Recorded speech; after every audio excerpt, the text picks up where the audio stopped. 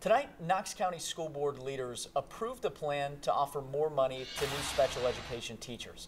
This plan would give special ed teachers a $7,000 signing bonus. That money would be paid over 3 years, but here's the catch. If a teacher left Knox County before those 3 years were up, they'd have to pay all of that money back.